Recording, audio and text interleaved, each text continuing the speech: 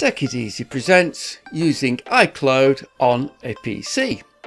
But why would you want to do that? Well, imagine you want to transfer something from your PC to an iPad so you can use it on an iPad or a Mac. So how does that work? Well, on a PC, this is what I did. I searched for iCloud. I made sure it wasn't an advert I was going to click on, and I clicked on the link to iCloud.com. Then it's just a matter of logging in with the Apple credentials.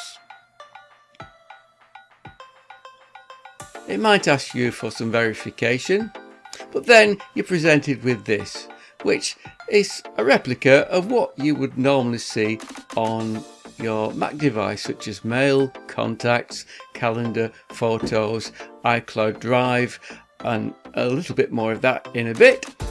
Notes, reminders, pages, numbers, your keynote presentations, and a way to find your iPhone or your iPad if it ever gets lost.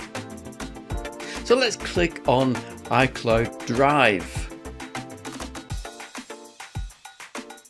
Here you can see lots of folders. These are the folders that you would have saved things to on your Mac device. So let's scroll down and choose a folder. It's got to be the Take It Easy folder, of course. So we'll double click on that. Remember, this is a PC. Double click. And now we're in the Take It Easy folder, and I'm going to drag a video into my promotions folder. How do we know it's working?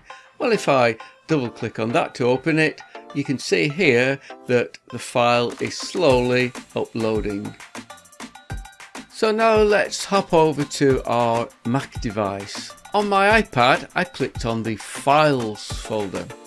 Then, just making sure I'm on iCloud Drive, I clicked on the Take It Easy folder. Then, the Promotions folder. And inside there, I can see that it's uploaded. I can use that anywhere I like now, and then I can take it easy.